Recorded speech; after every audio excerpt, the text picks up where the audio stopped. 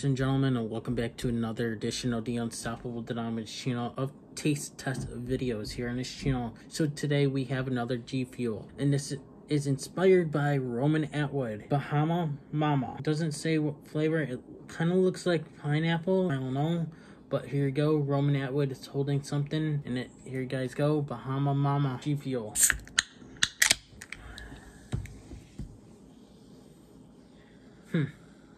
Alright, here we go.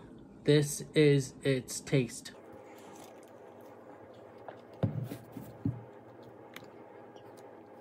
Nah, something I don't want to continue drinking. Great, but it's something I wouldn't want to continue drinking. And I don't mind Roman Atwood. I love watching his videos, and I used to do reactions. I can't do that anymore right now. I'm sorry, but your G Fuel tastes so weird. I'd rather have FaZe Rug's G Fuel over yours. Anyways, guys, let me know in the comments below if you guys had tried this, and what do you guys think of this?